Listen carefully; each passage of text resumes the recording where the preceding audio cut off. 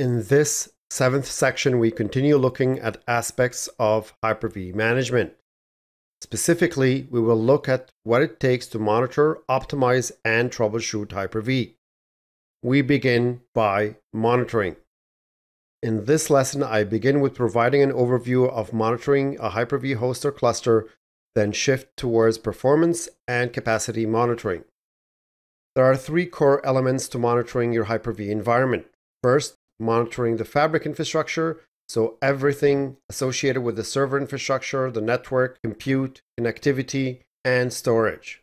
Second, performance. We talked a lot about how to provide predictable performance in Section 2, Advanced Networking and Storage. So how do you monitor the environment even if you did everything we talked about in Section 2, such as QoS? Third is capacity. With virtual infrastructure, this is a tricky one, but there are things you can do to monitor historical usage in order to help plan the overall capacity of the environment. There are built-in tools for monitoring, and there are tools from Microsoft such as System Center, as well as Microsoft's partners. So how do you pick a tool? I can't really talk about third-party tools just because there are so many out there, but I can help you decide between some of the built-in tools versus System Center. In terms of functionality, System Center provides centralized management and monitoring of your entire environment. The built-in tools are focused on standalone deployments. The built-in tools are agentless, therefore you don't need any software installation on the Hyper-V host. System Center requires agent deployments on every individual host. Perhaps the biggest gap of the built-in tools is the reporting capabilities. This is an area where System Center just shines. System Center Operations Manager, or SCOM, provides a wealth of monitoring capabilities for your fabric infrastructure, but it relies on management packs. Management packs provide operation management monitoring by providing application-specific monitoring and alerts. The recommended management packs for Hyper-V are those of Hyper-V, Virtual Machine Manager, failover clustering, and storage from either the storage vendor or Windows Scale-Out File Server Management. I do not go into Operations Manager monitoring as this is beyond what I will cover in this course. I could do a separate course just on that.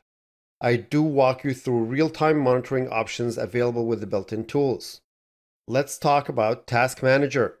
Task Manager is a great tool to understand what is going on with your server. It sometimes lies when the server is Hyper-V, however.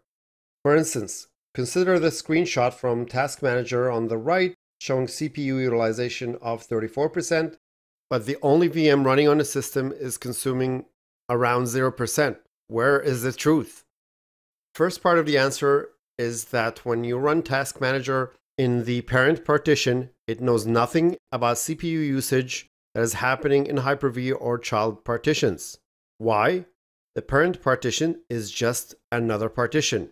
To get an exact reading of CPU utilization, you would have to read the CPU utilization of every child or VM utilization.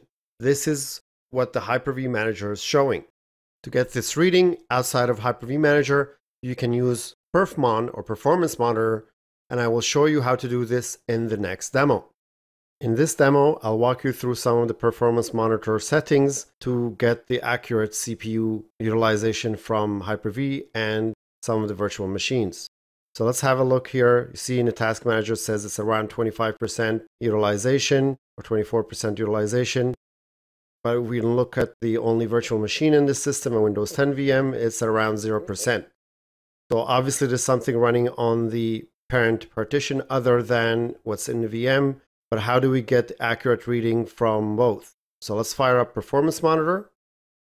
And in Performance Monitor, that's when we'll go ahead and add some counters that are relevant to both the parent, which is what you see in the background, but we will look for guest processor settings labeled as Hyper-V Worker Virtual Processor.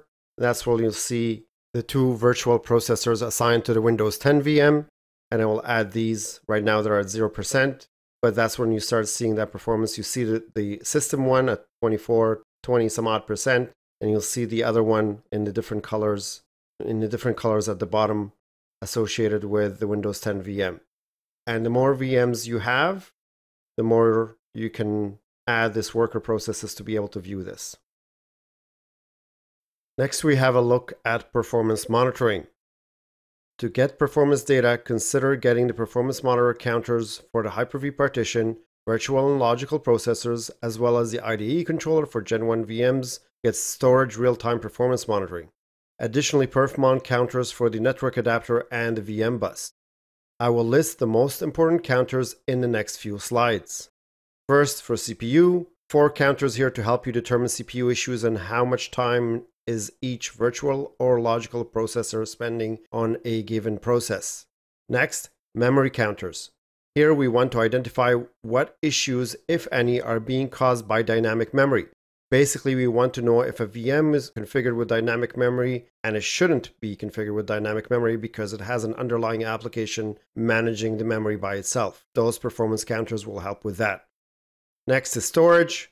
Storage performance problems are perhaps the most common in a Hyper-V environment simply because storage is the most expensive resource of the fabric. Administrators tend to like to oversubscribe, and that ends up causing storage performance issues. These are the storage counters that I recommend. Basically, if you have clustered CSV volumes, read and write for SMB, and for file system read and write as well. Capacity monitoring now. Capacity monitoring is about knowing how much capacity is used, how much is available, in order to figure out when or if you will run out of your fabric infrastructure capacity. Unfortunately, this is not an area serviced by the built-in tools. System Center, especially when Virtual Machine Manager and Operations Manager are integrated, provide exceptional support here, including native built-in reporting for capacity utilization and forecasting.